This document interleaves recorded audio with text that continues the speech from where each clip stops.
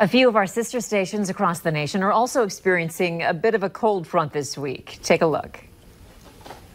I'm Lynn Kawano in Waikiki, slightly overcast and a few raindrops. Right now, the temperature is 75 degrees. Hi, I'm Jackie Purcell, Chief Meteorologist here at KTOU Channel 2 in Anchorage, Alaska.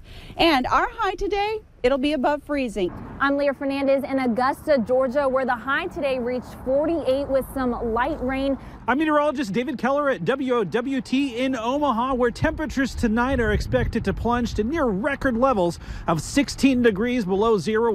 Meteorologist Hutch Johnson at Valley News Live here in Fargo, North Dakota. I got to tell you, the air temperature is real close to 30 below zero right now. Definitely a long sleeve kind of day. Oh, I don't know. I'll take Rub it in. Rub it in.